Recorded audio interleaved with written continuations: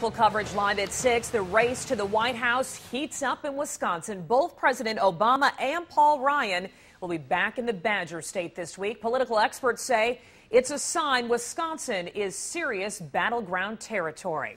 Deandra Corinthios is live at 6 with more. Stacey, political experts point to the timing of President Obama's next visit one day after the debate as a sign that Wisconsin is a crucial state for either candidate to win. President of the United States, Barack Obama! The president returns to Wisconsin.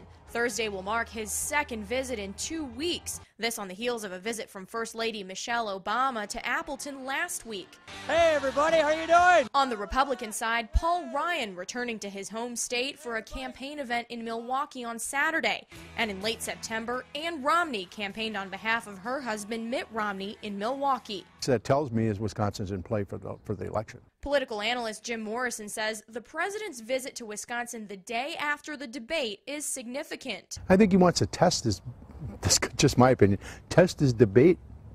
How did it go for him by coming to a state that's a battleground state and saying, you know, what did it do to me? Did I get any kind of a bump? Am I getting any kind of support? Wisconsin Democrats confident they're on pace to win. I think that all the polls are trending in the right direction. I think the momentum is with us, and I'm very confident if we get all our work done that we're going to win in November. But Republicans point to Governor Walker's win in the recall election as an indicator Wisconsin will go red. He won it hands down. So we think that we're going to win the state of Wisconsin. We think that the Republicans have Wisconsin. With 36 days until the election, political experts say both parties have their work cut out for them.